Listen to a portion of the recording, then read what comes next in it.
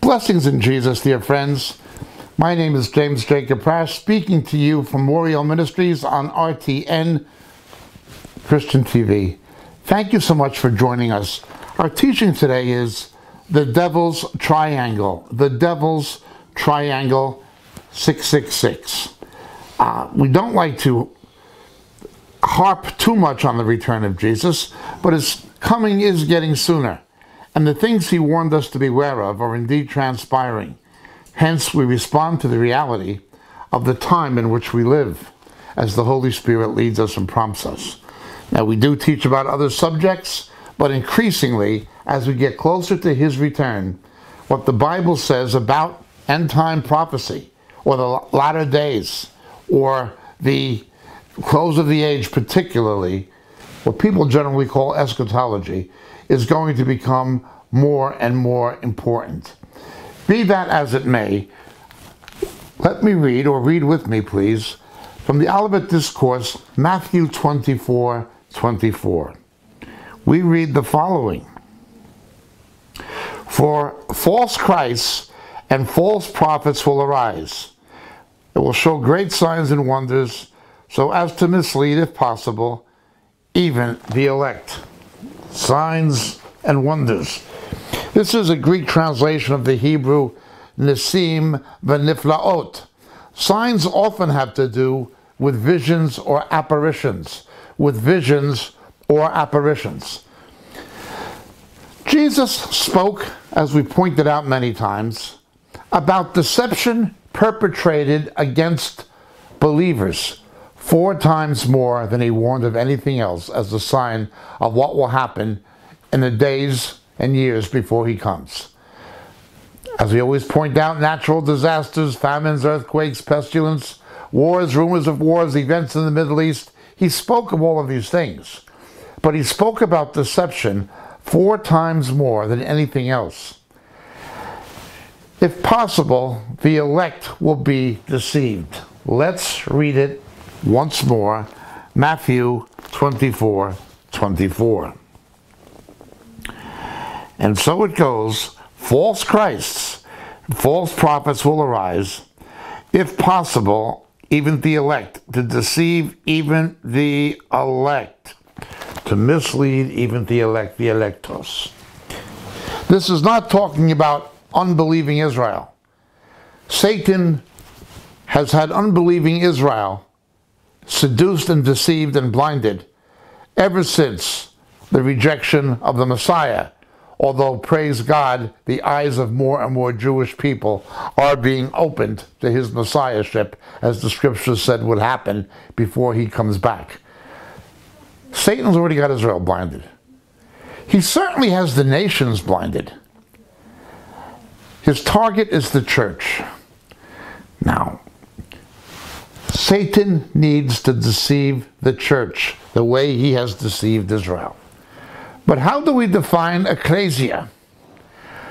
Breaking it down, we have the false church, a church that's not a church, much the same as Jesus spoke to the church of Philadelphia. He used the word for gathering, synagogue. And he said it's a synagogue, a gathering of Satan. There are churches that are gatherings of Satan today. They don't really believe the gospel. They're doing things the scripture says are wrong, same-sex marriage and other things of this nature that they believe are all right. This includes more and more people who you wouldn't think would. But there are churches that never really taught the gospel. My family, my upbringing was primarily Roman Catholic, I didn't know the gospel or about being born again. I knew about sacraments and bowing down to images and superstition, things that the Bible even calls idolatry. But I didn't know about being saved. I didn't know about this. Either the Greek Orthodox people, by and large, either do nominal Protestants or people in liberal Protestantism. This is the false church. It doesn't preach the true gospel. Does not preach the true gospel and is permeated often by pagan influence. Okay, that's the false church. Then we have the apostate church. People who once knew the truth but departed from it. Methodism in Britain, founded by John Wesley. They had the truth, but they have by and large departed from it. The Baptist Union, the Baptists in the United States. The Southern Baptist had J.D. Greer, arguing that Christians should be the #1 apologists or defenders for homosexuals and lesbians. They departed from the truth. The Southern Baptists had the truth, but they have departed from it, at least their leadership. This is true of many denominations. It's the apostate church, those who once had the truth but departed from it. So we have the false church that never had the truth to begin with, really. Then we have the apostate church. But that leaves the elect. The people who have discernment, supposedly. The people who hold to scriptural truth, supposedly. The people who really do trust, believe, love, follow Jesus. Or so the profession is. The elect, the electos. Satan has got the world. Satan has got unbelieving Israel, apart from the faithful remnant of Israel, who are the natural branches of the church. Satan has the false church. Satan has the apostate church. I'm telling you, things like Hillsong and the New Apostolic Reformation are in the pocket of Satan. Then there's the elect. That's who he is aiming for now. If possible, the elect will be deceived. If the elect can't be deceived, if it's not possible, why did Jesus warn about it? And why did he highlight it 4 times? Why would he reiterate the warning if it's not even possible to happen? It's an illogical argument. If possible, the elect will be deceived. Satan's got the false church. He's got the apostate church now. They're going into moral reprobation, total heresy, the emergent church, things like this, ecumenism. He's got all that. Now he's going for those who supposedly hold to Scripture and have discernment. That's who he has to get, if possible, the elect. Now notice, he's going to do this by certain means, by signs and wonders, nesim v'niflaot, signs being things of a visionary nature and so forth. Well, let's begin. False Christs, it says. False Christs. Jesus said there will be false Christs. He continues talking about this. He warns, if they say he's in the wilderness, don't go there. If they say to you that he is in the inner rooms, don't go there. It's not going to be like that. There he is. Don't believe him. False Christs and false prophets will arise. Notice it puts false Christs and false prophets together. The ultimate expression or fulfillment or the ultimate outplaying of this relationship between a false Christ and a false apostle will undoubtedly be what we call the antichrist and the false prophet of the book of Revelation, chapter 13, as we call them. That's not what the text actually calls them, but people know who you mean when you say antichrist and false prophet. But notice, before they come, there are many of them, many false Christs and many false prophets. The ultimate false Christ and the ultimate false prophet will simply be the climax of a pattern of many of them. It will be the ultimate final expression of many of them when the dragon enters the Antichrist and the false prophet shows up. It happens, and happens as we get closer to the coming of Jesus. More false Christs, more false prophets promoting them. Ultimately, the false prophet will give power to the Antichrist or to the beast, as we see in Revelation. That pattern is underway, but it's not simply underway in the world. It is underway in the church. I don't just mean things like the Roman papacy, where the Pope says, Vicarius Christus, proclaiming himself to be the vicar of Christ, the one who is in place of Christ, which would translate to Antichrist, Antichristos in Greek. I don't just mean that. I mean people in so-called evangelical circles. I mean people even posing to be among the elect. That's Satan's target, the elect. He's got the rest of the church, by and large. Now the devil is going for the elect. Will false Christs and false prophets who promote them get into the church that professes to be the elect? The discerning church, if you will, that preaches the true gospel. Can he get in? Is he in? Unfortunately, he is. Now let's understand the word here. The word here for false Christ is pseudo-Christo. Pseudo-Christo. And false prophet, pseudo-prophetes. These are people who pretend to be the true one. They pretend to be the true one. Pseudo-Christ or pseudo-Christ and antichrist, antichristos, are very similar in their meaning, but not exactly the same. An antichrist means one who is in place of Christ. One who is in place of Christ. The Islamic religion has Muhammad. Jesus is inferior and subordinate to him. Muhammad is in place of Christ. The Roman papacy, Vicarius Christus, the Pope is in place of Christ. We have this in Mormonism with Joseph Smith. We have this in a number of religions, someone in place of Christ. Now, can this get into the church? Well, it already has. At Liberty University, the supposed epitome of conservative evangelical education in the eastern United States, the late Jerry Falwell welcomed to the platform the Korean Sun Young Moon, who in his book, The Divine Principle, identified himself as the Lord of the Second Advent and his wife as the Holy Spirit. And he was embraced and welcomed to the platform by Jerry Falwell and called an unsung hero after he got out of prison for fraud. He was actually imprisoned. Mr. Falwell, before he died, called this man an unsung hero because this man gave Liberty University a substantial amount of money.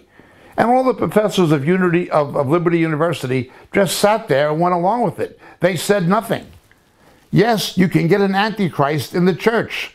Courtesy of the late Jerry Falwell, it already happened, and this is undeniable.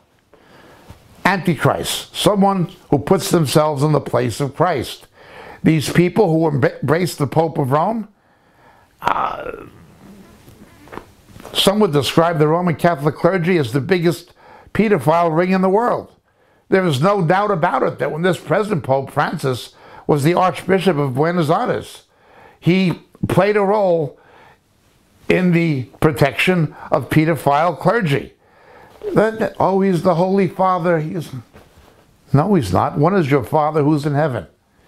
Yes, antichrists get into the church among evangelicals, but even among those who profess to be the elect, the discerning church, the conservative church, many of them professing to be the Reformed Calvinist branch of the church who have discernment. That's what happened at Liberty University. This actually happened. Well, let's go further with this. So you have Antichrist and Pseudo-Christ. That is an impersonator of Jesus. An impersonator of Jesus. The ultimate beast of Revelation will be both of these things. Whenever the scripture in either testament speaks of the Antichrist in a political role, he's referred to as a horn, the little horn, prefigured by Antiochus Epiphanes and so forth. The little horn is the political aspect. But when it is the political aspect combined with the religious aspect, it's called a beast. A beast. When it's only speaking of the religious aspect in the New Testament, he's referred to as the man of lawlessness, the anthropos ein nomon. The man of lawlessness is when it's purely religious. But ultimately, the beast combines all of it. The beast combines Antichrist, Pseudo-Christ. It combines the political role of Antichrist as the horn, and it combines the Antichrist as the man of lawlessness spoken of in 2 Thessalonians chapter 2, who must be identified before the parousia. Well, let's continue. The ultimate beasts of Revelation, the ultimate antichrist and false prophet, will combine all of the above. Be a pseudo-Christ, an antichrist, a horn, and the man of lawlessness. They'll all be him. All the others prefigure him. They foreshadow him, and they, as it were, prepare the way for him. So let's read now, with this background in view, the book of Revelation, chapter 13, the number of the beast chapter.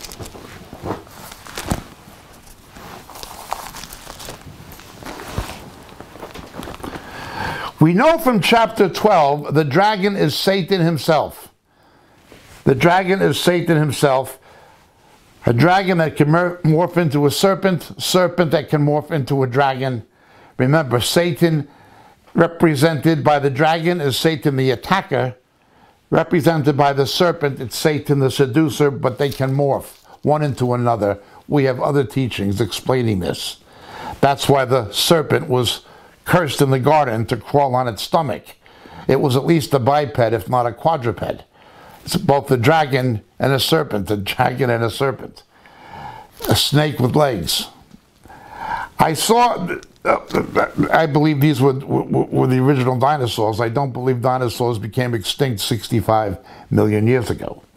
Be that as it may, I saw a beast coming up out of the sea, having 10 horns and 7 heads, and his horns were as diadems. Now, and he's speaking blasphemous names. Now we see the horns, the political entity. But then we see the religious. They worship the dragon. They worship Satan in verse 4.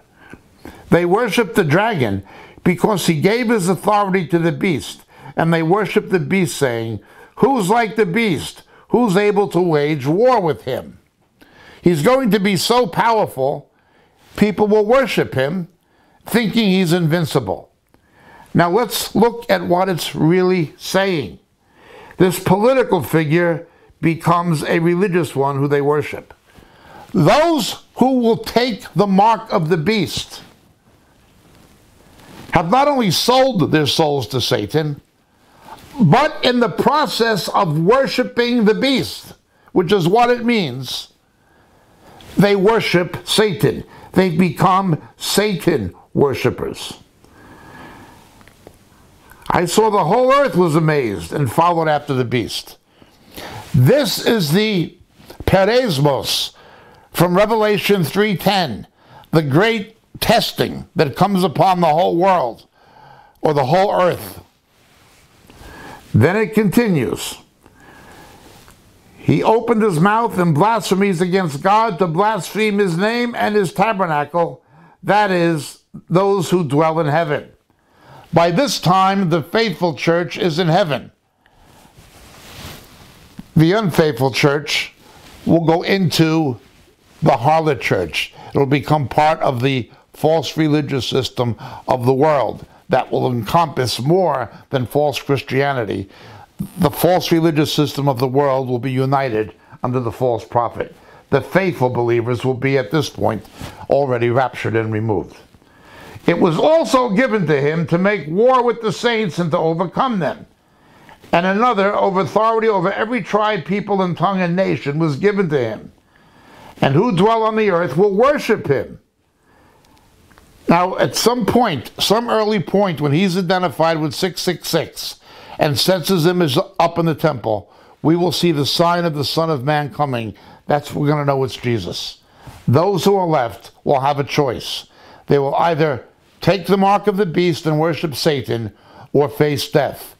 Once the faithful church is removed, the wrath of God, the day of the Lord happens, and his wrath is poured out. The 3 woes, the 7 vials, these things happen. We are not appointed unto wrath. The faithful believers have to be out of here before God's wrath is poured out. But that's what's going to happen. People talk too much about the tribulation saints. The book of Revelation says very little about them. Most of what the book of Revelation and Scripture tells us after the rapture, most of what it says, shows God turning his redemptive purposes back to Israel and the Jews. The age of the church is over. The time of the Gentiles is over. This is not to say there will not be quote-unquote tribulation saints. There are people going to be put in a position where they will either worship Satan and take the mark, or they will be executed. Those will be the tribulation saints. It'll be a death sentence. Something's going to happen with the nation Israel when he's going to try to exterminate them, and he's going to exterminate 2/3, but I digress.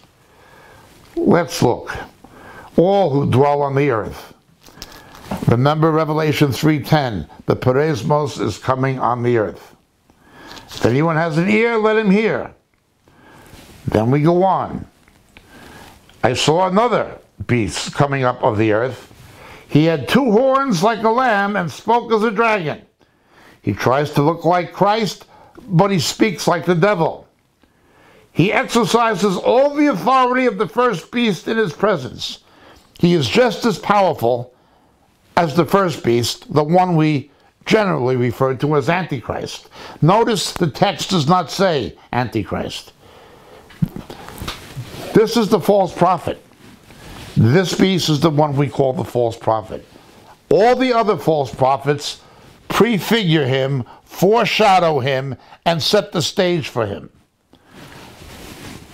The beast he points people to is the horn, the man of lawlessness, the false Christ, and the Antichrist.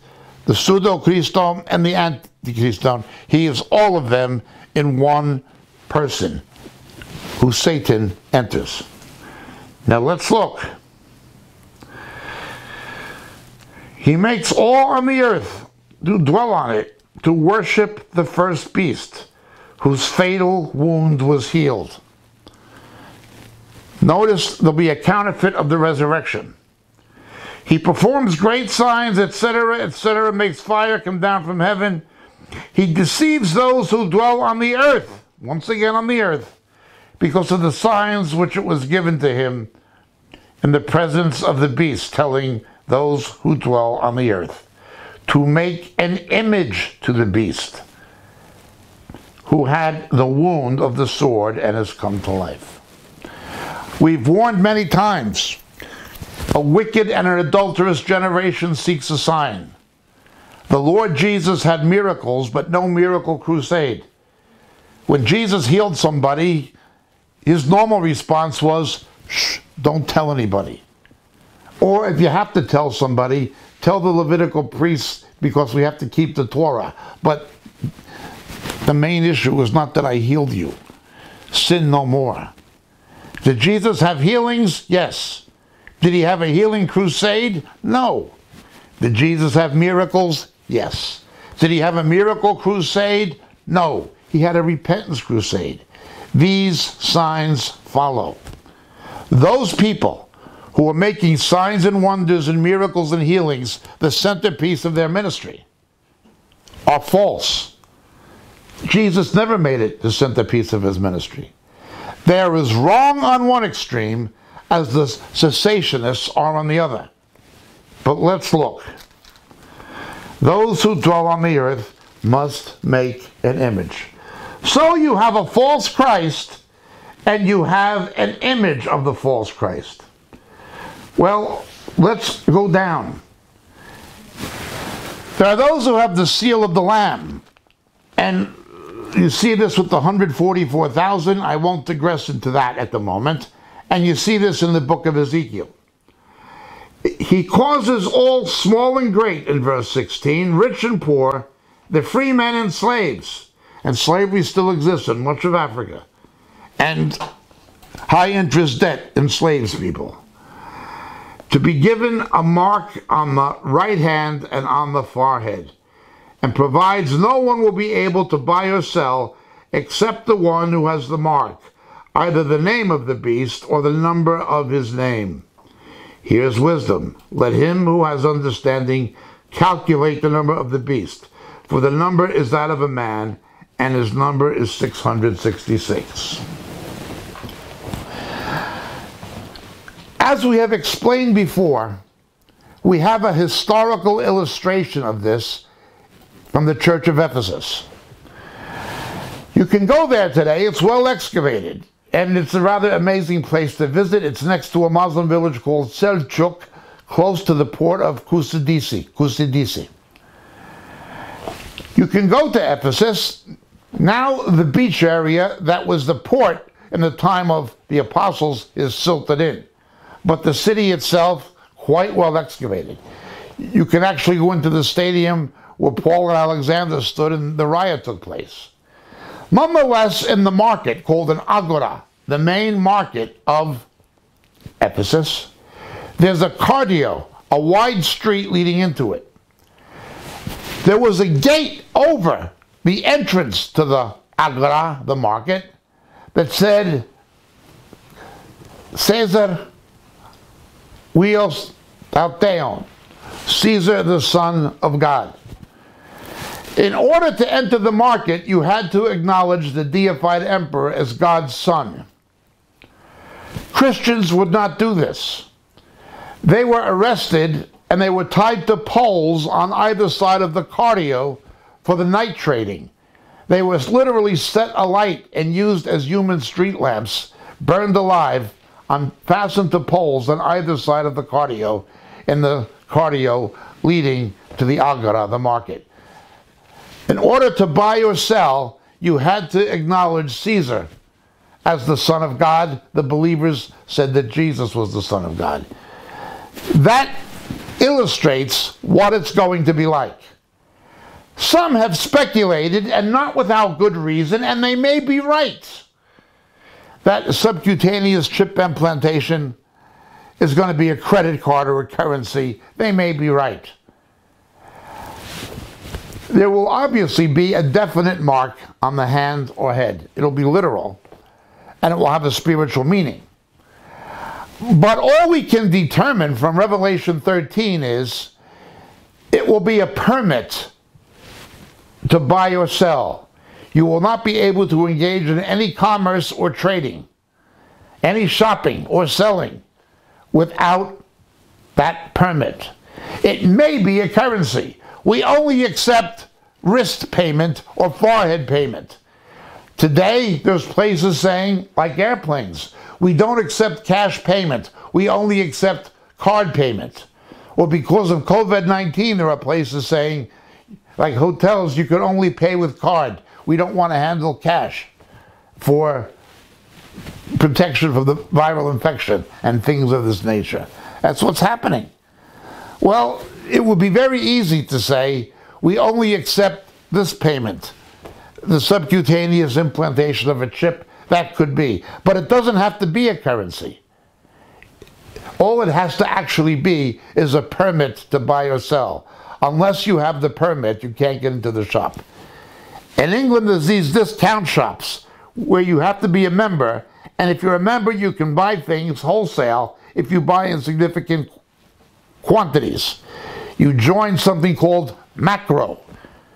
Now, you have a macro card, but you can't get in without the card. You have to have joined it and got the card to enter the macro to buy things, food, products, everything, wholesale or slightly above.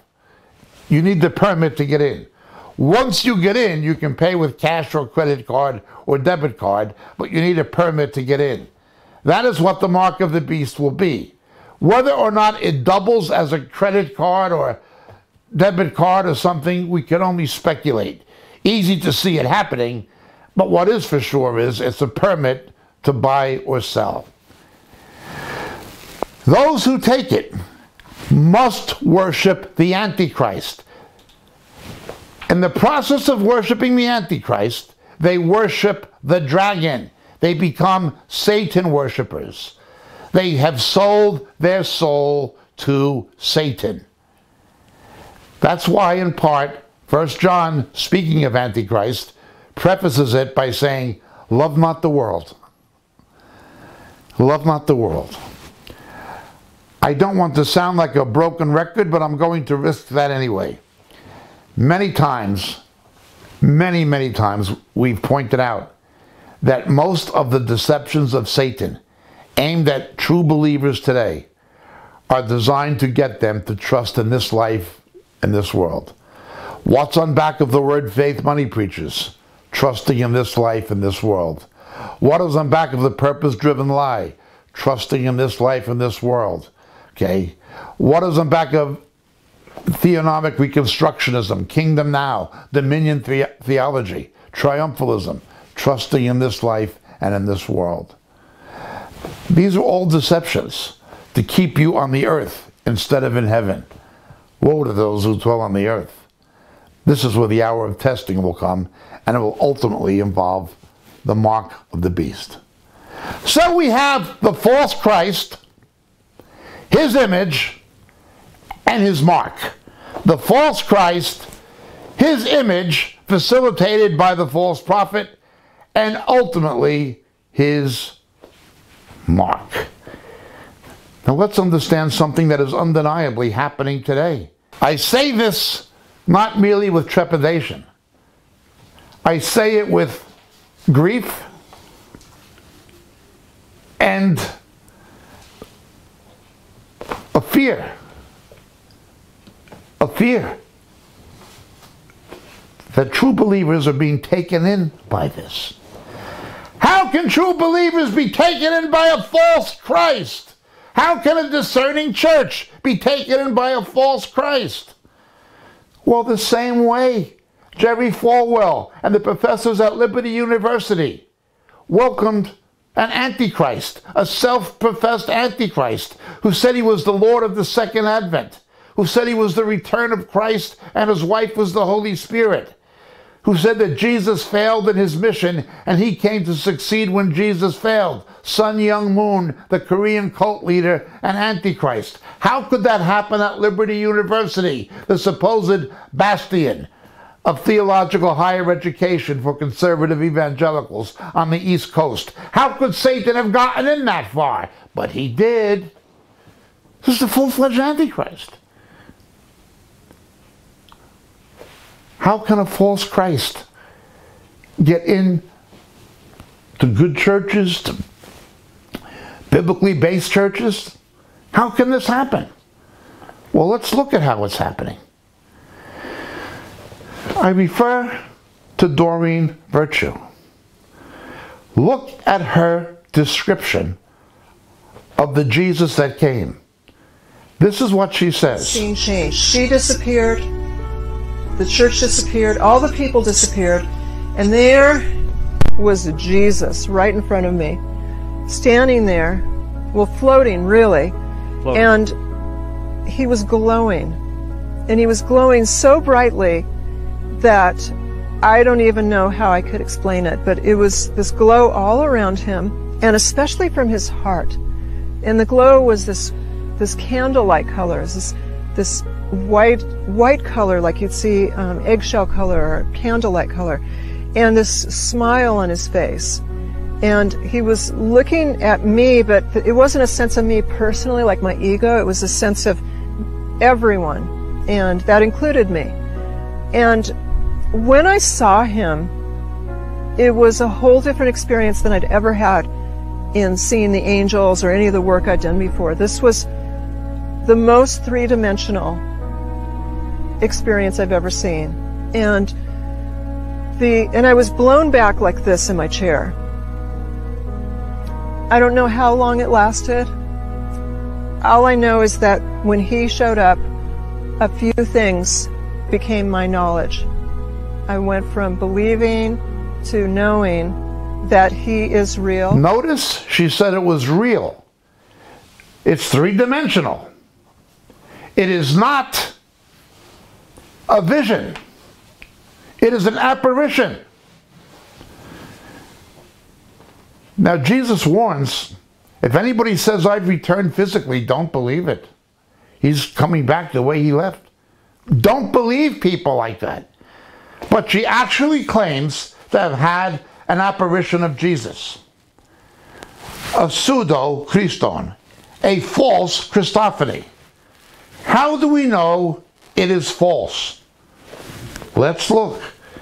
Well, she has a picture painted of him by a professional artist, according to her description, of this Jesus that appeared to her not in a vision, but in an actual apparition that was three-dimensional, so she claims. And this caused her, she testifies, to become a Christian. Well, the book of Revelation speaks of white hair. Hers does not have white hair. It has brunette. It's a brunette hair. But let's forget that for the moment. Look at the hands, the arms, the radius, the metacarpal, as we said on our previous video. Her Jesus was not crucified for our sin.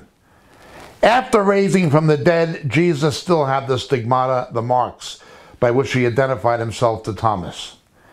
When he returns in Zechariah 12, verse 10, they'll look upon me who they have pierced.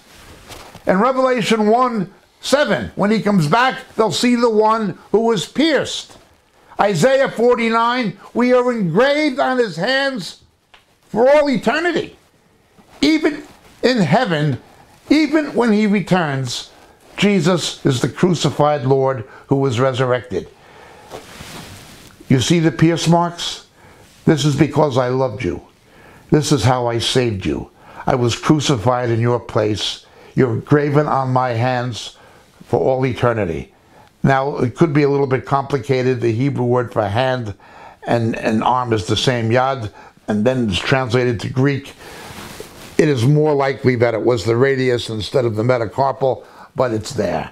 The stigmata, as some call it, is there. The pierce marks are there. The real Jesus is always pierced, but her Jesus was not crucified for our sin. There are no pierce marks. This is a pseudo-Christon, a false Christ,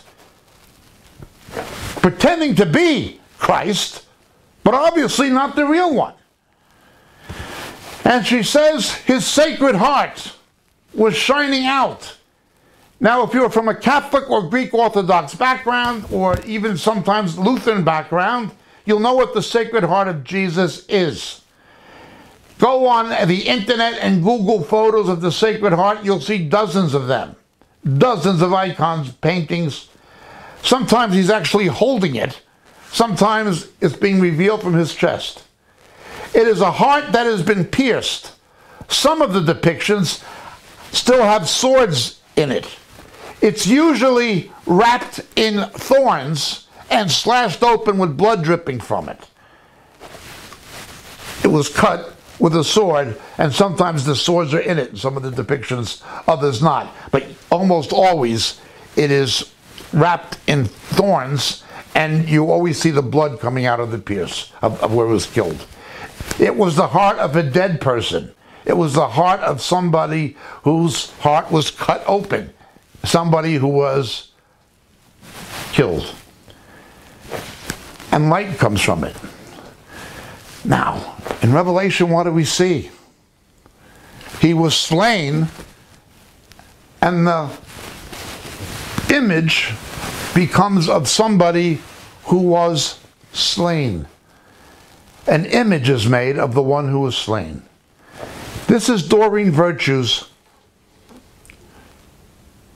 false Christophany. This is Doreen Virtue's pseudo-Christon.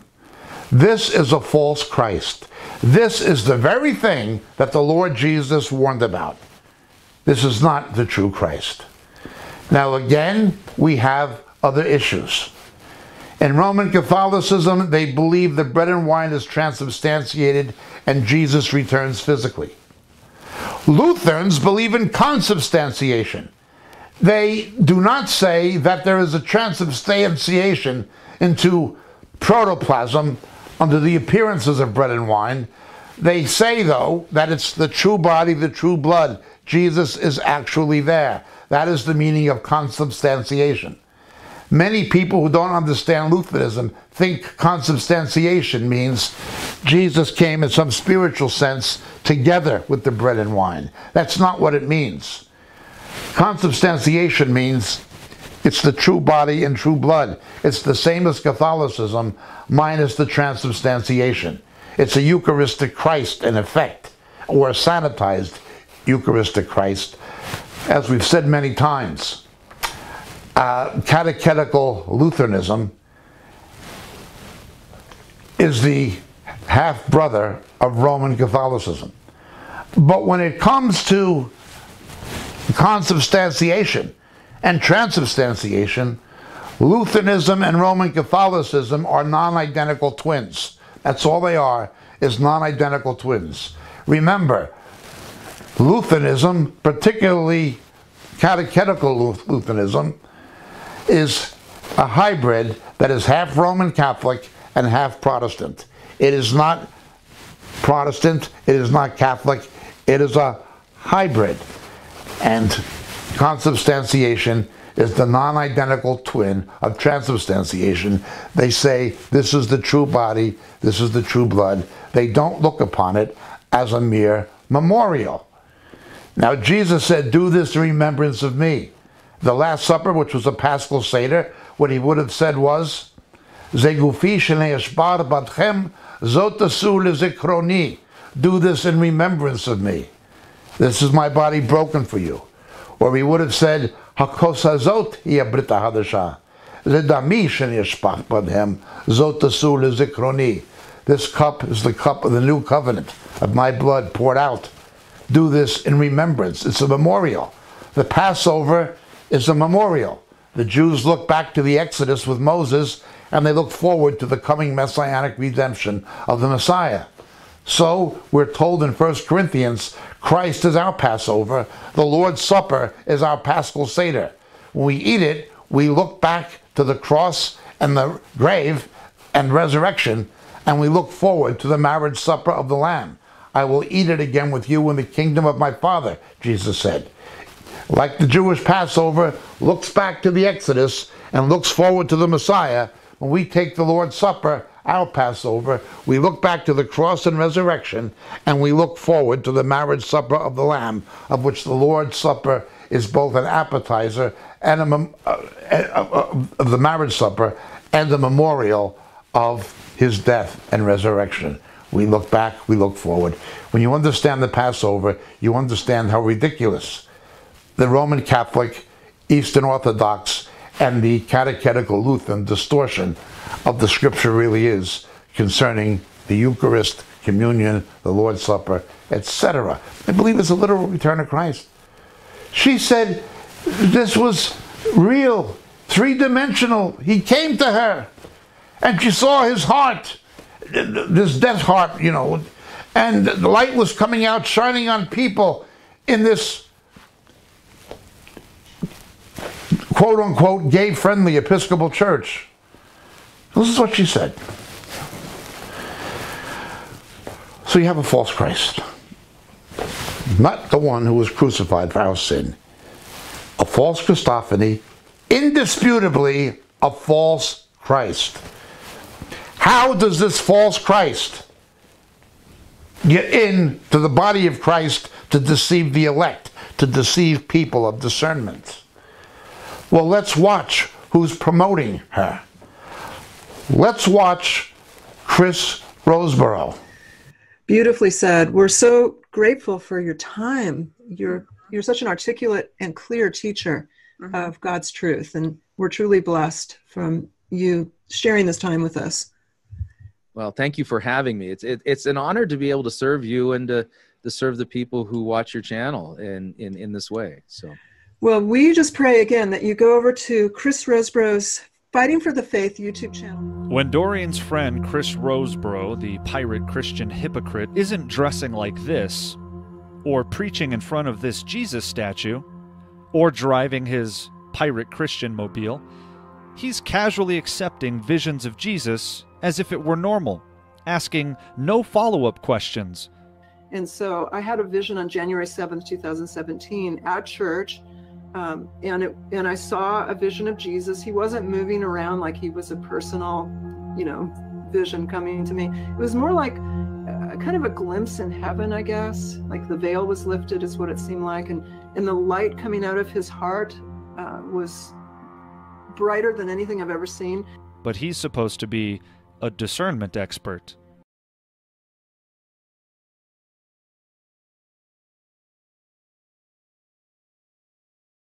Here he is with Doreen Virtue promoting her. She's talking about her vision. It's in her book. Got no problem. He promotes this. Well, I suppose his belief in consubstantiation might predispose him to it. He has no problem with Christ coming in some physical way before the parousia, before the rapture and resurrection. There he is. So Chris Roseborough brings this into the church. Now notice what happens when you have a false Christ who was killed. There's the heart with the blood coming out. Heart of a dead man. We're told in Revelation that the false prophet makes an image of the false Christ.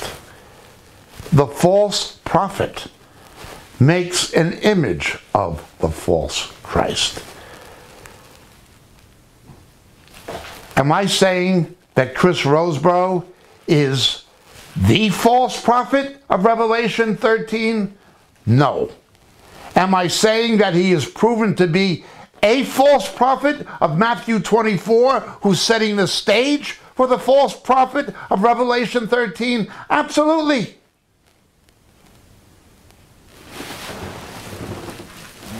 We read from the book of Deuteronomy, chapter 13.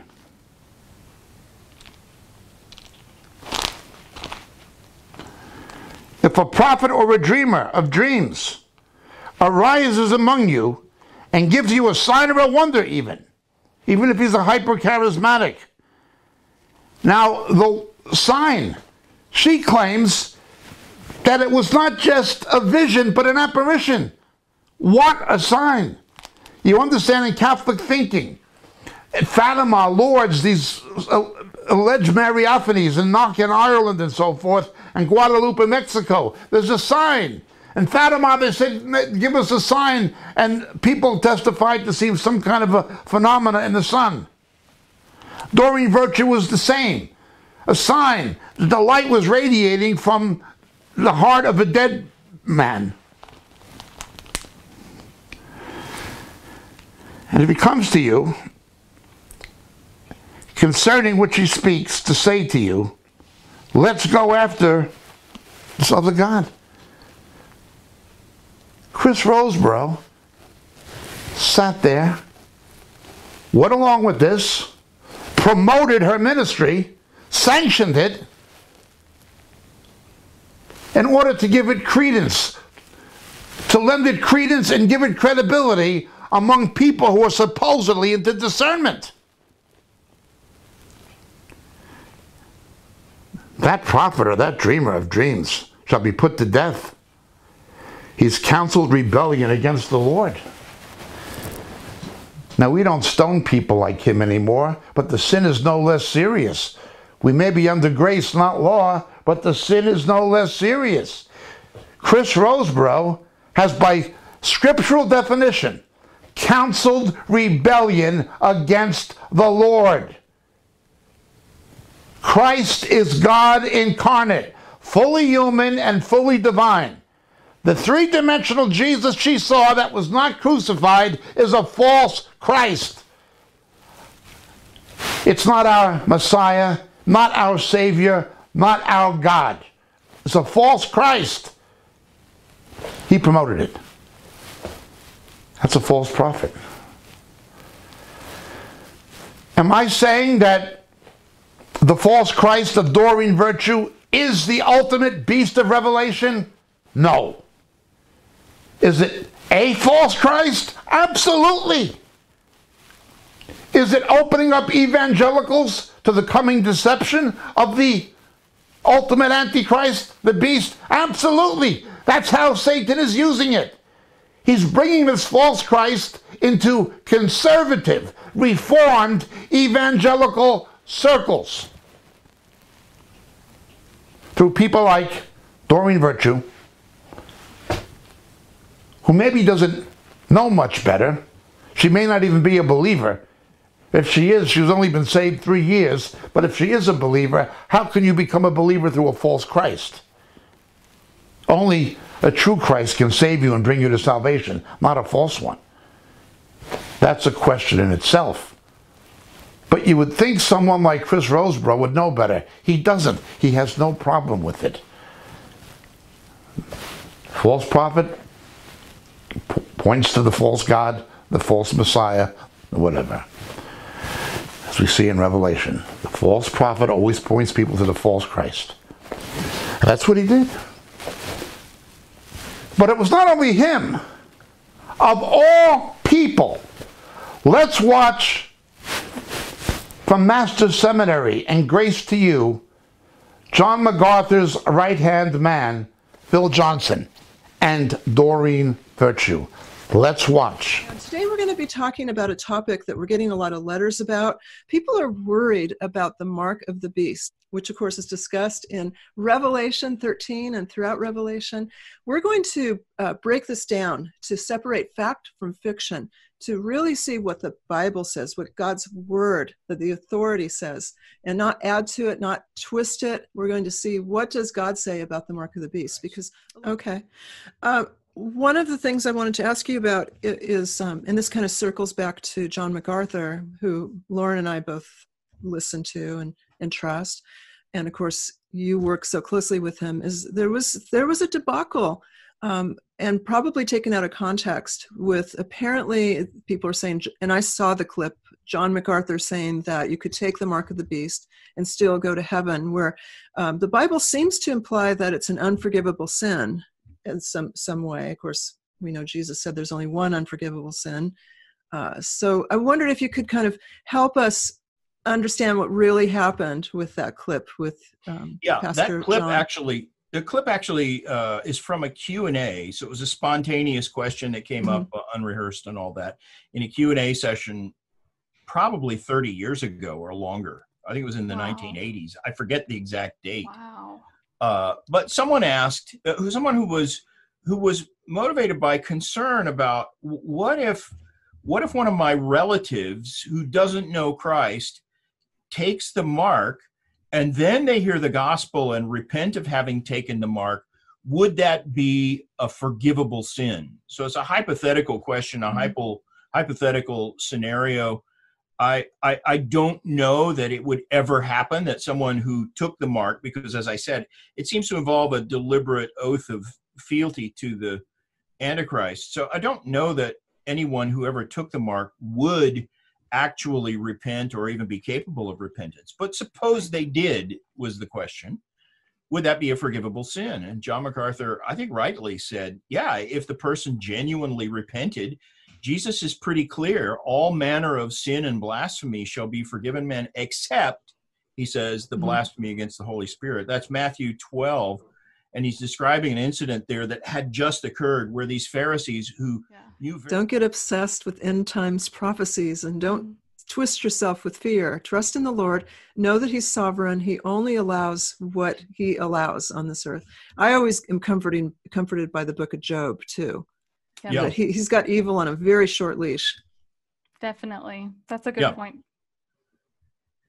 Well, this has been so helpful. You've been just amazingly delightful, Pastor Phil. Thank you. And I just want to encourage everyone to go to your website, romans45.org, and just dig into these blogs. Thank you again for your time. I hope you'll come back and be with us again.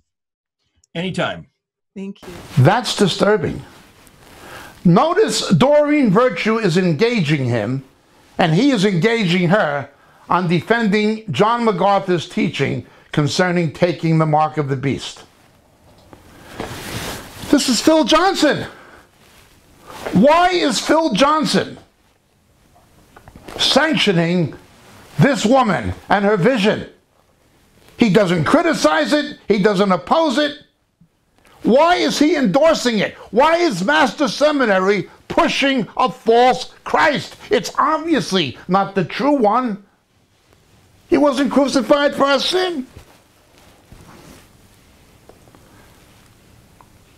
If possible, the elect will be deceived. False Christ is being brought by false prophets into the circle of the elect.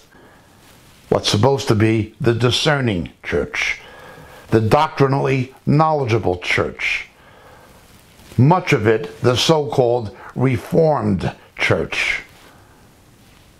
But there's the false Christ, and there are his agents promoting it. The videos are documented proof. They speak for themselves. And then they begin defending the teaching on the mark, which we'll come to momentarily. But let's go back to the false prophet, Chris Rosebrough, the man who Scripture says counsels rebellion against the Lord. Let's look at him. Remember, it's a false prophet who makes the image of the false Christ. Let's have a look at Mr. Rosebrough dressed up in his Babylonian wardrobe, worshiping in front of a graven image, supposedly of Jesus.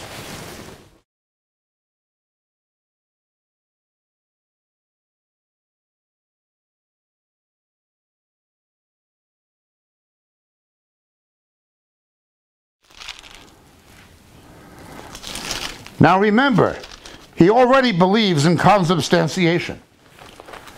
Look at his statue.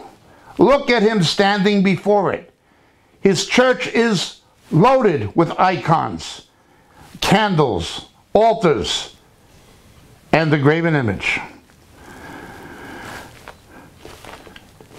In the Ten Commandments, we read the following in the Decalogue. The second commandment is, you shall not make a graven image of anything on heaven above or earth beneath. You shall not bow down to them or serve them, from the book of Exodus chapter 20. That's exactly what it says in Hebrew. That's exactly what it says in the faithful translations of Scripture. Exactly what it says. The Lord said, if you take anything out of my word, you're accursed. It's the last thing he said. Don't add, don't take away. Well, the Roman Catholic Church took it out. And they made the 10th commandment, thou shalt not covet, into 2, so they would still artificially have 10. Now, by the way, even Master Seminary teaches the original 10. You shall not make an image. Putting flowers and candles in front of an image and saying prayers? The Hebrew terms are the following. One is hishtahavot, hishtakvaya, when you bow before an image or pay an image homage. The other is avodah zarah, literally alien worship, strange worship. In Hebrew, the term for idolatry, avodah zarah, is the same as the term for unscriptural worship. Whenever you engage in unscriptural worship, God counts it as idolatry. This is what Jesus meant when he told the woman at the well in John 4. The Father wants to be worshipped in spirit and in truth. If the spirit is right, the doctrine will be right. Bowing down to an image, paying homage to an image, that's not truth. God does not accept that as worship. God calls it idolatry. Once you begin worshiping the true God in the wrong way, you will wind up with other gods, with other Christs, like the one promoted by Chris Rosebrough and Phil Johnson, presented by Doreen Virtue. Avodah zarah. You shall not make a graven image. Now, what happens to people who do it? Now, we're not talking here about art. We're not talking about the theme paintings of Rembrandt in a museum or Michelangelo's sculpture of David. We're talking about making these objects of some kind of religious veneration, putting them on an altar or a platform and standing before them when you pray and putting flowers and candles around them. Or in the Catholics and Greek Orthodox, burning incense even. Well, let's look. Their idols are silver and gold. Take a good look at Chris Rosebrough's idol. The work of a man's hands. They have mouths, but they cannot speak. They have eyes, but they cannot see. They have ears, but they cannot hear. They have noses, but they cannot smell. They have hands, but they cannot feel. They have feet, but they cannot walk. They cannot make a sound with their throat. Those who make them will become like them. Everyone who trusts in them. If this is what you're into, if this is your version of Christianity, with the icons and graven images, even the Nehushtan that God instructed Israel to make had to be destroyed when it became an object of worship or veneration. Well, let's look at this. The Nehushtan is the bronze serpent. Destroyed in the days of Hezekiah because it was misused. Art is one thing. Sacramentals, as Catholics call it, or putting these things in your church instead of a museum, that's something else. Notice it doesn't have the features of Christ in Scripture. Can you imagine an Oriental Jew looking like that? I can't. But let's understand what's happening here. They have eyes, but they can't see. Noses, but they can't smell. Mouths, but they cannot speak. Ears, but they cannot hear. Hands, but they cannot feel. Feet, but they cannot walk. Those who make them will become like them. Chris Rosebrough is blind. He's blinded by religion. He cannot see. He's got his graven image, but he's just like it. That statue can't see, and either can he. He can't see what he's doing is a deception. As Paul said to Timothy, they will come deceiving and being deceived. He has ears, but he cannot hear. You can't talk sense to him. He's a religious narcissist and too proud to listen to anybody. He has a voice, but he can't speak. When he tries to defend these issues, he speaks nonsense. Listen to his teaching on confession. We played it on our previous tape. He says that as a Lutheran pastor, a catechetical Lutheran, he has a vow that gives him the authority to forgive sin. That you confess your sins to him in auricular confession, as in Roman Catholicism, and to have your sins forgiven, you tell them to him confessionally, and then he forgives you by giving you absolution. Oh my Lord. The Scripture tells us. The Scripture tells us to confess our sins to one another. If you wrong a brother or sister wrong you, they can confess to you. You can confess to them and ask forgiveness from them for what they did, what you did, whatever. Or evangelistically in John 20, whose sins you shall forgive, they are forgiven. Whose sins you shall retain, they are retained. When you witness or preach the gospel to an unsaved person, if they truly repent, you can pronounce them forgiven. And if they don't, you can tell them they're still damned until and unless they do repent. But no place is that authority given to any clergy class. A clergy class is what the New Testament calls Nicolaitanism. Nicolaity, suppressors of the people, as opposed to the priesthood of all believers. We all have the power of binding and loosing. The church has it. It doesn't give it only to the leaders. This is Roman Catholicism. It's like the Levitical priesthood of the Old Testament, back under the law. They claim to have a power over the people that the people don't have. Jesus hated the deeds of the Nicolaitans. Well, there he is saying he can forgive your sin. He actually says on the recording, listen to it. If you want to have your sins forgiven, you have to go tell him, and he can forgive you.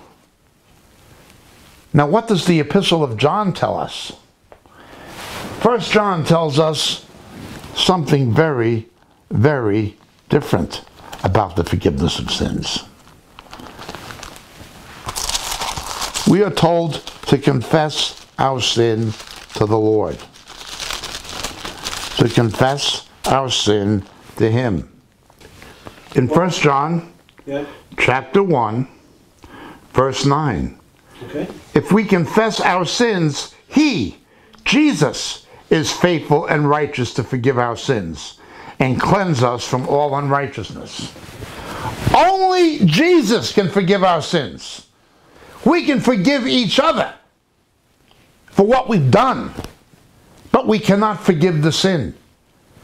Only Christ died for the sin. Only Christ atoned for the sin. Only Christ can forgive the sin. Only Christ can justify the sinner. Not a priest, not a Lutheran pastor. They cannot give you absolution. They cannot take away your sin. There is nothing in Scripture that says a clergy class has the power to do that. Only Jesus can do that. Forgiveness does not come from confessing your sins to him as he teaches. The pronouncement of forgiveness does not come from his voice. He is right and just to forgive, and he is not Chris Rosebrough, it is Jesus. Now notice what happens when he says forgiveness of sins comes from confessing your sin to him. That's exactly what he says on his recording. That's what he teaches. That's what he wants you to believe. He puts himself in place of Christ. Antichristos. This is an antichrist practice. At least in Roman Catholicism, they admit it. They say that the priest is a surrogate Christ, or that the Pope is the vicar of Christ. Again, Lutheranism is simply, at least his brand of Lutheranism, is a pseudo-sanitized Roman Catholicism. The man puts himself in place of Christ. He's a false prophet who makes an image of the false Christ. Now look at Doreen Virtue's false Christ.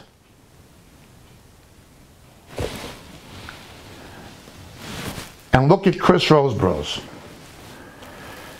He makes an image of the false Christ.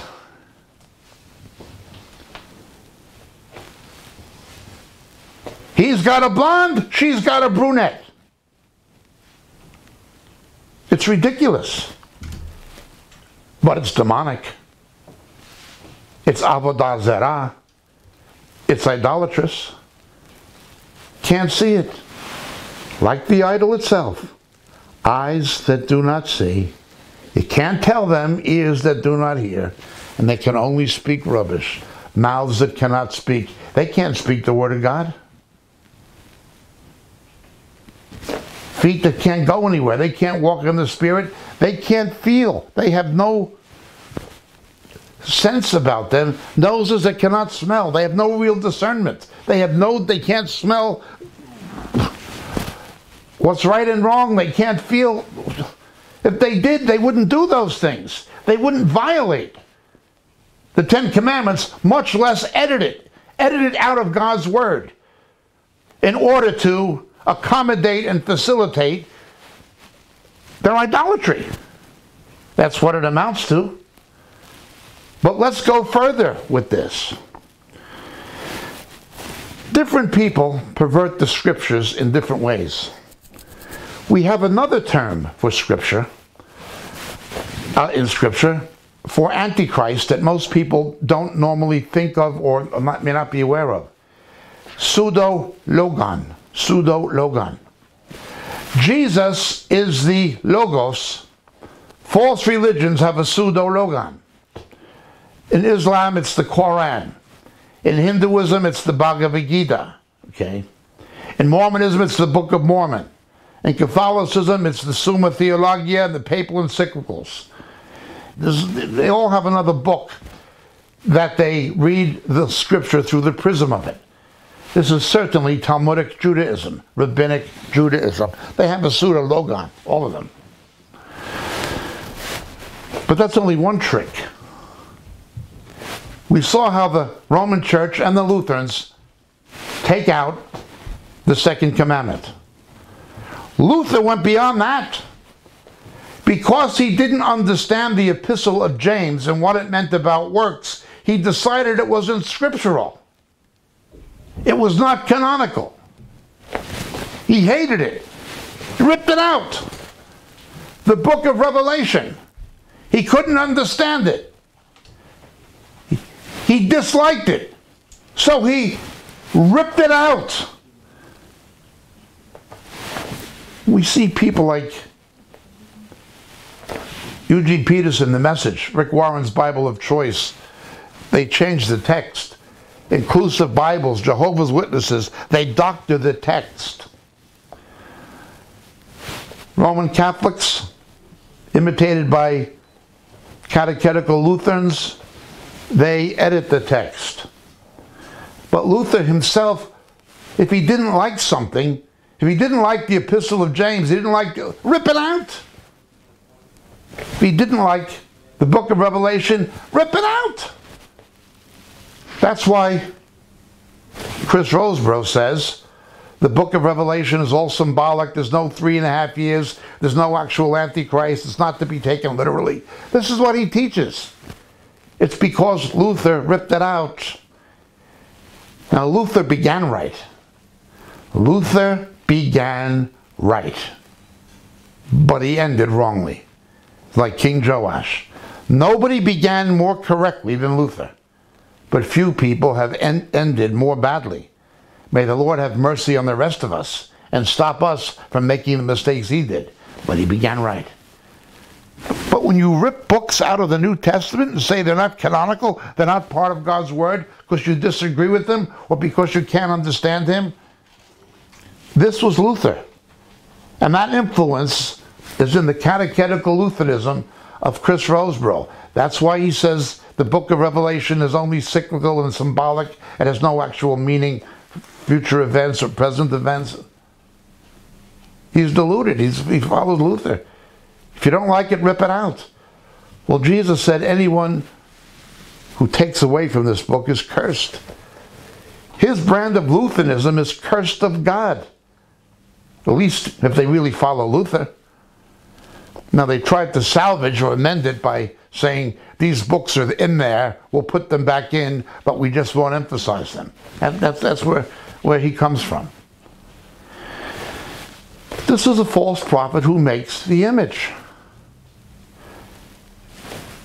That's what he does.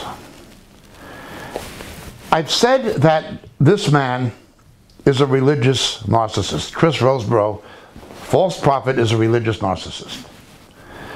Now, when you have someone who's like that, people recognize it. And they even say it. I don't mean people who disagree with you or who are your opponents. I mean people in your own circle. People who are under your roof. They see something is wrong with you. The people around him know there's something wrong with him. This is not gossip or rumor. They do not disagree privately. They disagree publicly and put it up on the internet. Some of them even make videos. These are the people around him. Let's look at what Doreen Virtue says about the false prophet who promotes her apparition.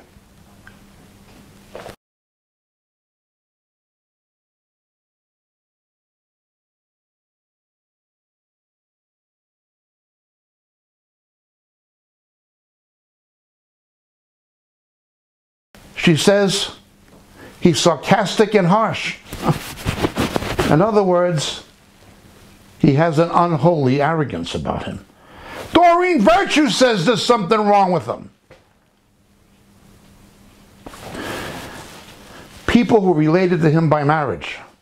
I don't want to go into it, but allegations of homosexuality that were not denied by a member of his family, not formally denied, at least an orientation towards it, that ended in a divorce that was very ugly and came to involve lawyers and threats and so forth.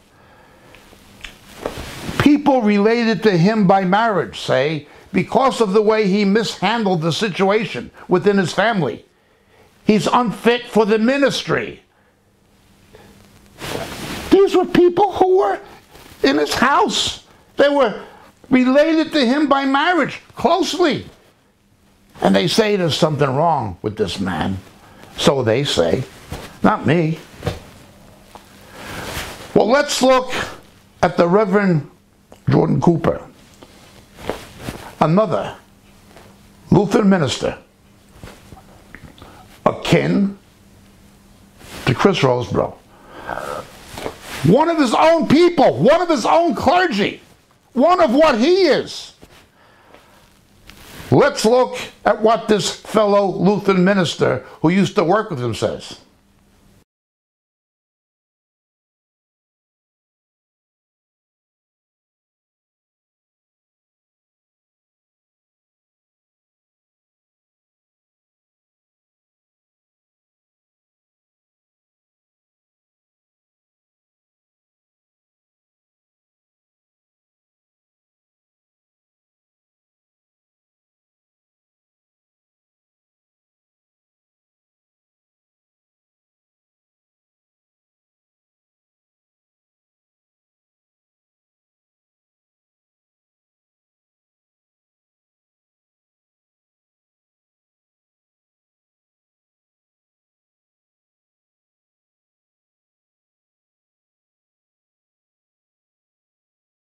He says there's something wrong with him. I can't work with him anymore. Look the way he operates. Look what he does.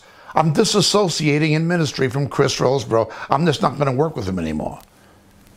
This is another Lutheran minister. Now, he tried to be gracious about it.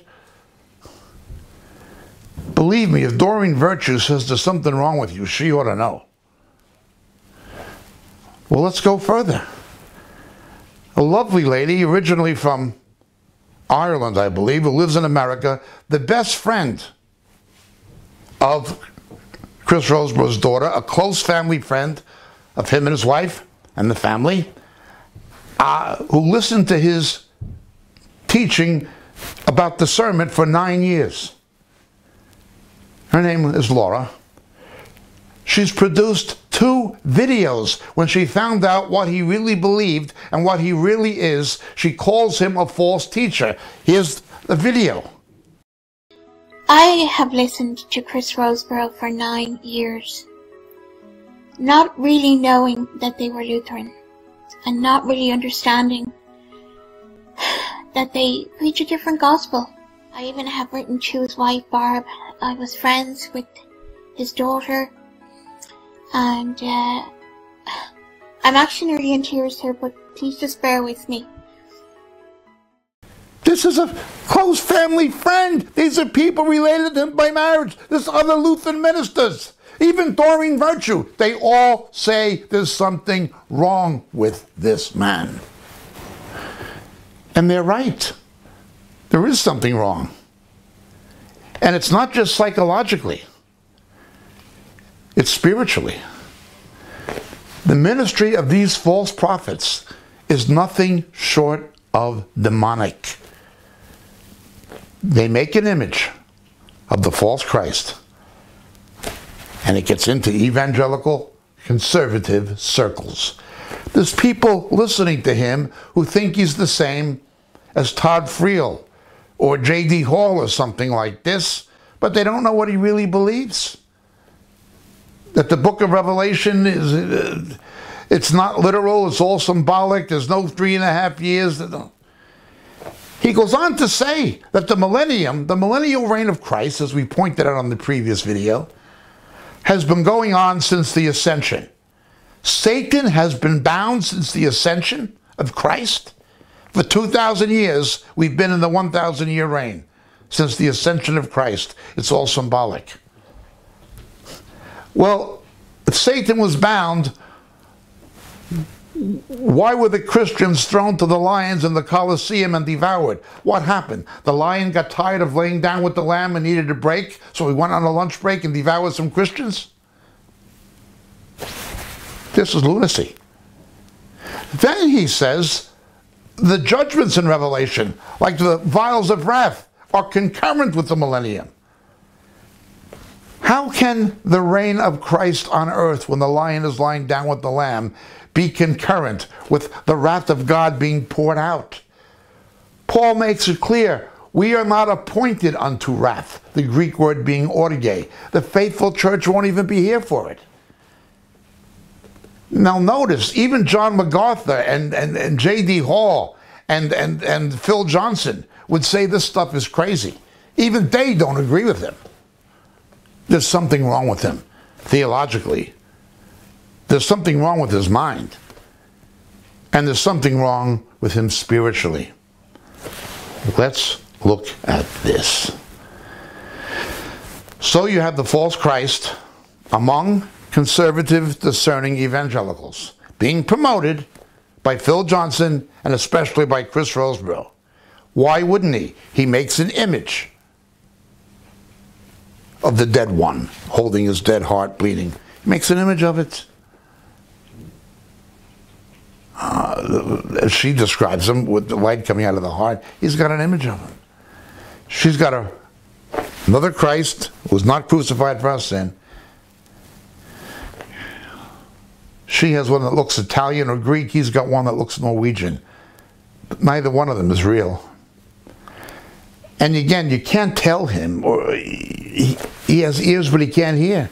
He can't see this is wrong. He has eyes but he cannot see. He can't discern. He has a nose but he cannot smell. You become like it. When you do what he's done, you become like it. You've counseled rebellion against the Lord. Compounded by religious narcissism? Now, when people who don't like you or are opposed to you criticize you and attack you, that's to be expected. For instance, in Great Britain we have Studio Scotland. I used to work with them, Deborah and Stuart Menelaus. They began promoting David Nathan, who teaches God the Father is not the creator, the blood of animals can take away sin in the millennium, and did this bit in a video where you can pray the power of God's Spirit into a tie or jacket and knock people over for healing. I opposed this, they promoted him, and they got very angry at me. I allowed them to make a film in which I narrated it. It was built around my narration, called The Daniel Project, and I did it pro bono, gratis, because I was told I was doing it for the Lord, for evangelism. They paid the secular actors. Then they took this film that I did for the Lord, that they didn't pay me for, not that I wanted the money, because I thought it was for the Lord, so I did it pro bono, but they paid the unsaved secular talent. And then they sold it to Hollywood, California Paramount Pictures. They actually sold it to the world after saying it was done for Christ. They get Christians to work for free. They pay the unsaved people high rates, and then they sell it to the world. Then they take the proceeds from that and make another film that has acting in it, in which they also use me in footage. And they get Christians to be extras, and you're doing it for the Lord. And they sold that to communist Chinese, to the communist Chinese that are persecuting Christians, making sure it would never be translated into Mandarin and used to evangelize. The Chinese bought the thing. You sold it to Hollywood, to the world, even to the communist Chinese that persecute the church. This is the Menelaus. This is Studio Scotland. I oppose this. Some people told me that they're just scam, and they're scam artists that use religion.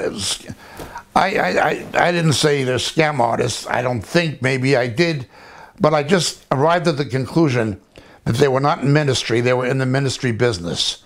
And they hate me, and they're always sniping at me indirectly through Bethel or through this little effeminate Jockey Smith, the Japanese cutie is what his name means. All these lies and fabrications, things that are really stupid.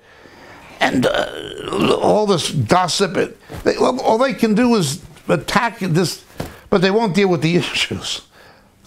And then they have the audacity to continue selling the film of me, featuring me, and making money on me while cursing me. This is complete hypocrisy. I don't respect these people. I don't like them. I don't trust them. And they say all kinds of bad things about me through their fronts, like the little Japanese cutie and Jockey Smith and things like this. I know about them and their colleague Rogers. They say, okay, these people don't like me. I've been attacked in the Jewish Chronicle for evangelizing Jews. Orthodox rabbis don't like me. There's been ecumenical people like Robert Sungenis. I was supposed to debate. Catholic apologist, he doesn't like me. He doesn't like me. I've had it out with Muslims on the internet. They don't like me. I had it out with hyper-Calvinists like James White on the internet. They don't like me. I've had it out with all kinds of people who don't like me. I expect them to say things about me that are not nice. I expect them to attack me. But when people in your own circle, under your own roof, fellow Lutheran ministers, people related to you by marriage, family, friends, putting up videos saying you're a false teacher, even Doreen Virtue saying there's something wrong with you. And they're not saying this privately. It's not gossip. They say it publicly. They post it on the internet because they want everyone to know about it. They make videos about it. They tweet about it. These are his own people, his own circle, under his own roof, saying there's something wrong with him. Yet he wants to deflect all this and say, I'm the opponent. If I didn't exist, he'd have the same problem. There's something wrong with this man. Yes, he's a religious narcissist. But by scriptural definition, he's a false prophet. He has an antichrist spirit who puts himself in the place of Christ, claiming the authority to absolve and forgive sin if you tell them to him. In addition to his other sacramentalism. This is a Nicolaitanian. This is an antichrist spirit. He's got a problem. He has this graven image. Again, Doreen Virtue's got the same. She's got the icon, he's got the icon. The false prophet always makes the image of the false Christ. Then we get to the third. The false Christ, his image, and his mark. Well, we've talked about what the mark may or may not be. It's certainly going to be a permit to trade. Theoretically, it could be a currency. But it means you've worshipped the Antichrist and you've worshipped Satan. You've literally sold your soul to Satan. And once the rapture happens and the faithful church is rescued, concurrent with the resurrection, taking it means you're condemned to hell. Not taking it and turning to Christ means they'll behead you or kill you. That's what it says. That's the tribulation saints. Now there's other things in this about Israel and so forth, and the two witnesses, but I'm just dealing with this. This is terrible. 3 times the book of Revelation tells us, whoever takes the mark is damned. They're damned to the lake of fire. You've sold your soul to the devil. He owns it. You've worshipped Satan. You've bowed to that image. You've taken his mark. No place does it say these people can be forgiven. But in Revelation 14, the smoke of their torment goes up, as I've said, forever and ever. In Greek, Revelation 16, they're finished. Revelation 20, they're not in the resurrection of the righteous. They're not in the millennium. It's only those who were beheaded for not taking the mark. There is not a hint that these people have any chance of forgiveness or salvation.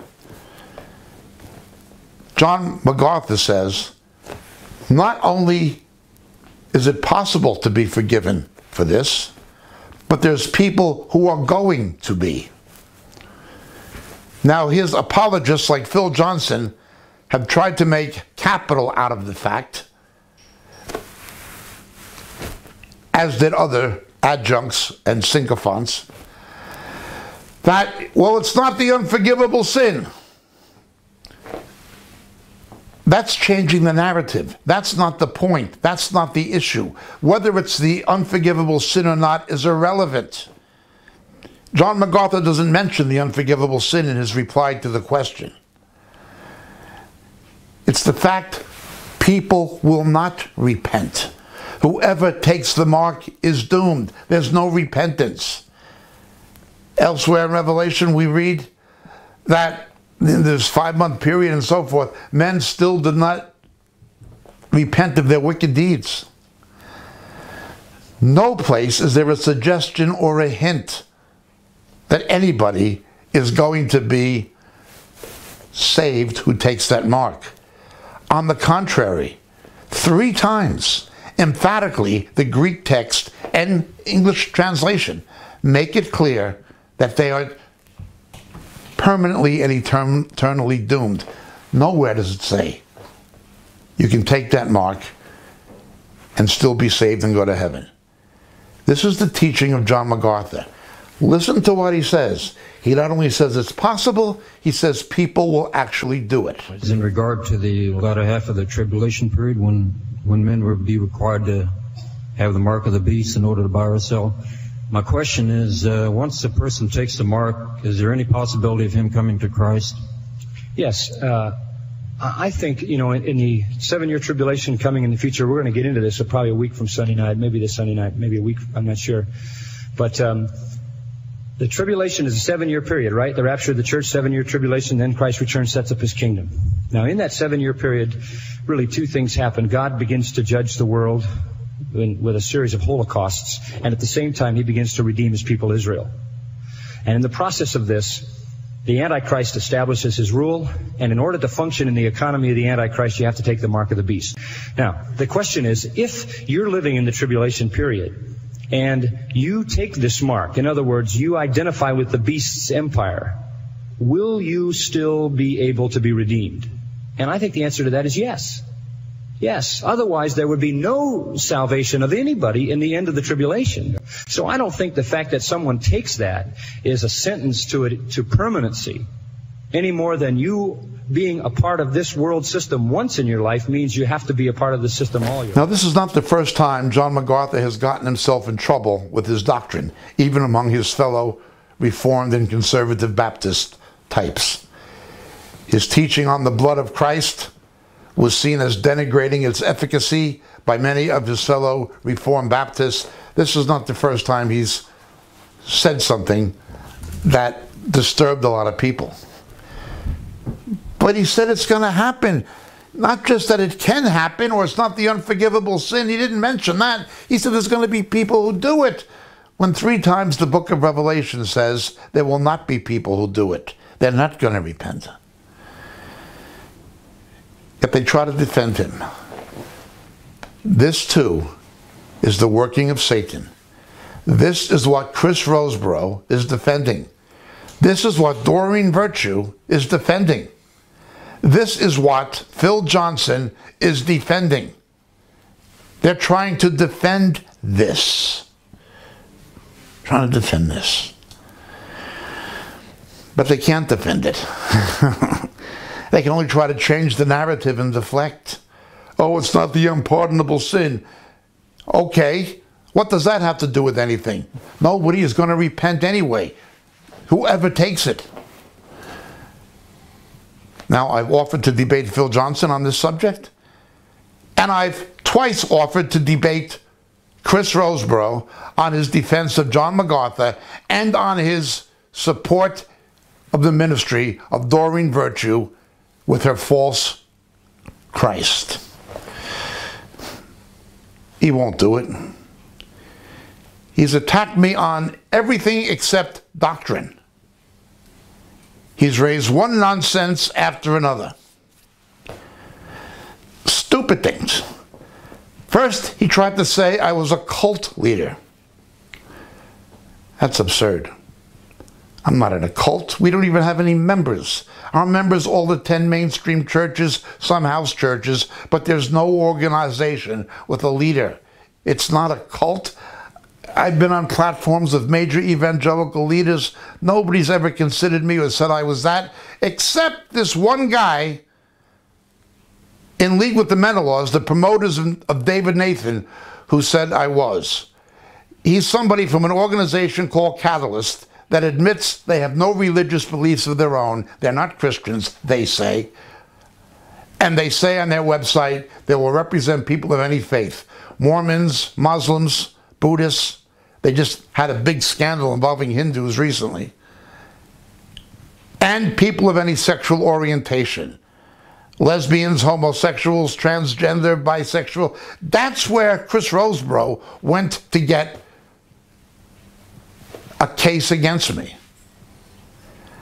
Then he went to my genealogy. I've made this clear. I will state a few verifiable facts that I told him I'm willing to bring the documentation and proof to any debate. He said, I am not of Jewish ancestry and my name is not Jacob. Fact one, I'm named after an ancestor named Jacob. It was anglicized to James when they came to the United States. And when I went to Israel, James is funny. In Hebrew, James is Jacob or Yaakov. And I showed the ID and I explained how it happened. Fact one. Fact two, my ancestral name was actually not Prasch, but Prasch.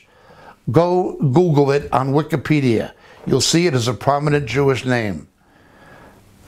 Point three, I've never stated that my father is Jewish. I said that he is of Jewish descent, as my own DNA confirms. Where Chris Roseborough got this pie chart with my DNA, I have no idea. He made it up. What he seems to have done is taken nationality and misrepresented it as ethnic identity. I do not have even 1% of German DNA. Not even 1%. I can prove it. Next fact, I was sent to the Jewish Community Center in my youth. But I did not grow up in the Jewish faith. I grew up Roman Catholic. Largely because of my mother. My father was a universalist. For the sake of peace in the family, he went along with my mother, but his own beliefs were his own. I was not brought up Jewish in any sense of the word in the religious context, but I was in the Jewish community. Culturally, I'm bicultural. My wife, my kids are Israeli Jews. I'm bicultural. And bilingual. Well, more than bilingual, but I speak Hebrew and English. Point four, the Saknut Yehudi, the Jewish agency, who determines Jewish identity only for legal and civil purposes, not religious purposes, gave me something called the Teudat Zeut, an immigration certificate in which they stated that I was legally Jewish. The Jewish agency assigned me the Jewish identity ethnically, never assigned it to myself. There's a process called Aliyah. They vet you, they do certain things, and they decided, bang, we'll give this guy a Jewish identity in his Teudat Zeut. The rabbis would never recognize it for any religious purpose. But for legal purposes, the Saknut said I was Jewish. My DNA shows my ancestry, and it's certainly not German. I was sent to the Jewish Community Center but I did not grow up in the Jewish faith. Now, in Israel, at the time when I immigrated, there were tens of thousands of people in the same situation. They were classified legally as Jews, but they were not of the Jewish religion. Tens of thousands.